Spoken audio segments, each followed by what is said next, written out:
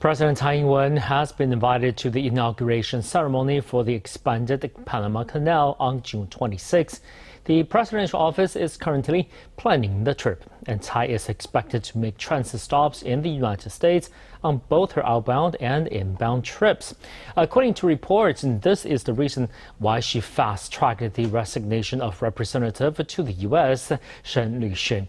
Shen will be replaced by Representative to Italy Stanley Kao. The Ministry of Foreign Affairs says the administration acted in accordance with regulations.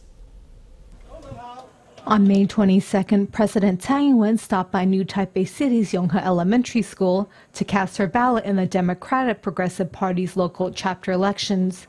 She shook hands with the public, but ignored the questions of the media regarding whether or not the fast-tracking of the resignation of Representative to the United States Shen Lyu-shun is related to her desire to make transit stops in the U.S. during her upcoming trip to Panama.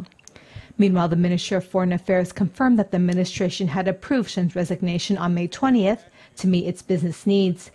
It also asked Shen to vacate the post before June 5th.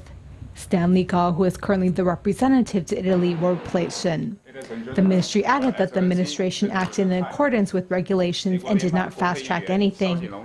Tsai is expected to transit in the U.S. during an overseas trip in June to visit diplomatic allies and attend the inauguration ceremony for the expanded Panama Canal.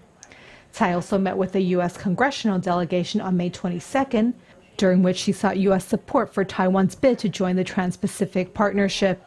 She also expressed her gratitude for the House of Representatives' passage of a non-binding measure to reaffirm the Taiwan Relations Act and the 6 assurances, and said that she hopes to see greater cooperation and exchanges between Taiwan and the U.S.